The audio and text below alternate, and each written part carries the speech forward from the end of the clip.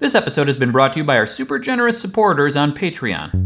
One of the largest ice shelves in the world just gave birth to one of the largest icebergs in history. It could trigger a catastrophic collapse of the entire ice shelf, the disappearance of which could amplify global sea level rise. But this isn't the first ice shelf collapse to happen, and it won't be the last. Good Stuff producer Matt Weber tells the story of the Larsen Ice Shelf and why you should know thy shelf before it's gone forever.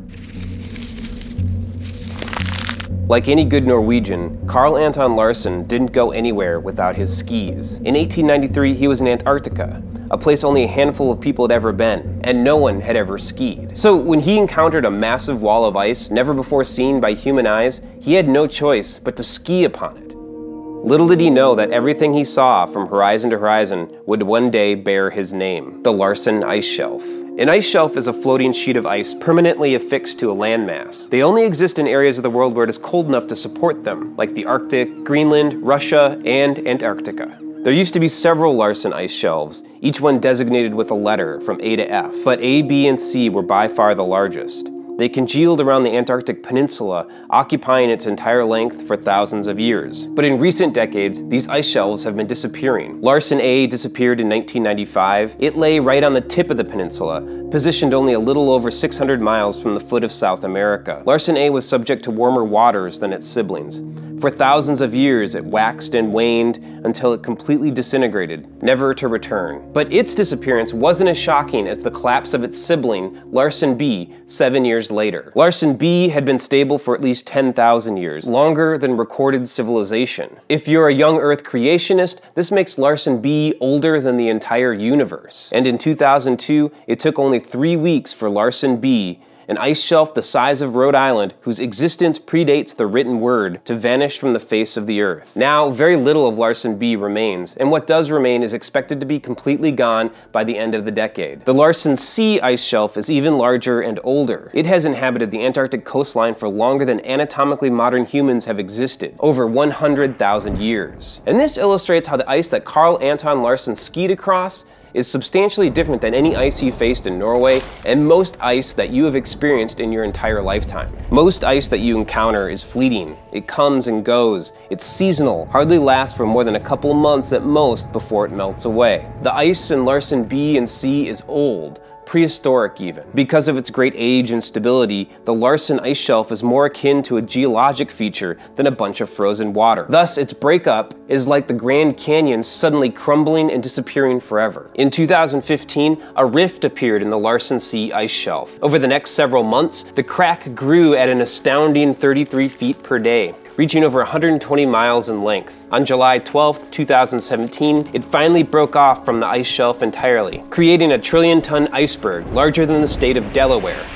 Larsen C is itself the size of Scotland, but this calving event points to an increasingly unstable shelf, which could lead to its rapid disintegration, like its sibling, Larsen B. Because the ice shelf is floating on the ocean, Larsen C is already displacing an amount of water equal to its volume. So its melting wouldn't raise sea levels directly, but it has acted as a catch for the glaciers on the mainland of Antarctica. Losing Larsen C means losing the dam that has been holding back these melting glaciers. We've already seen this happening where Larsen A and B used to be.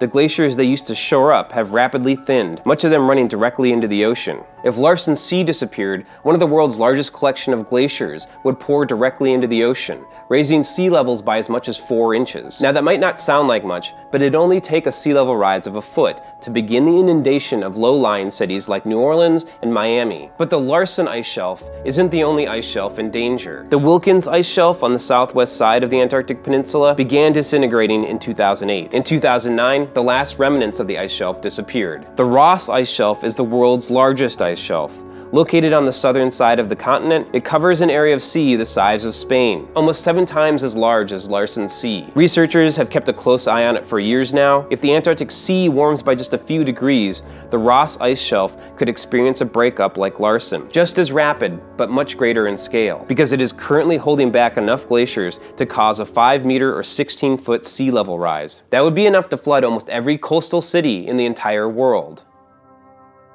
Ice shelves make up over 10% of Antarctica's total area. Much of what we know of Antarctica is ice shelf. If all the ice shelves disappeared, it'd be like the United States losing an area of land larger than the state of Texas. The very geography and ecology of Antarctica would be irreparably altered, and so would the entire world. All of this is because of global warming due to the increase of CO2 in the atmosphere caused by human activity. And the Antarctic Peninsula, where the Larsen Ice Shelf currently resides, is one of the fastest warming areas on the planet. But when the Larsen Ice Shelf will completely disappear is unknown. All we can do is give our best estimates and projections using the evidence available and historical precedent. Because the greatest danger we face isn't the loss of this ancient ice, it's an unprecedented future that leaves us all on an unstable footing. It's been a little over a century since Carl Anton Larsen became the first person to see the Larsen Ice Shelf. Now, it's only a matter of time before someone becomes the last. So what do you think? Is it too late to save Larsen C? Can we save the rest of Antarctica's ice shelves? How do we save the world? Let us know in the comments. Don't forget to like and subscribe, and please share this video so that it won't not ever be seen by human eyes. Special thanks to our Patreon supporters for making this episode of The Good Stuff possible. Without Patreon, this show just wouldn't happen. So, if you like the show and you want it to continue, and or you have an affinity for massive sheets of ice, which I'm assuming we'll talk about again at some point, head on over to our Patreon page and support the show. Thanks for watching.